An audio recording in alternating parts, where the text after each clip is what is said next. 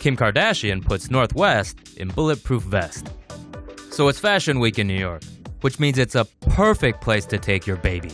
And you know, why not just throw a bulletproof baby vest on her too? That's what Kim Kardashian did. "Look at my little cutie," Kardashian tweeted Monday night after Northwest rocked a bulletproof vest during Kanye's Adidas Originals and Kanye West Yeezy collection show. Kim also added #Daddy's Muse and #Baby Yeezy bulletproof vest.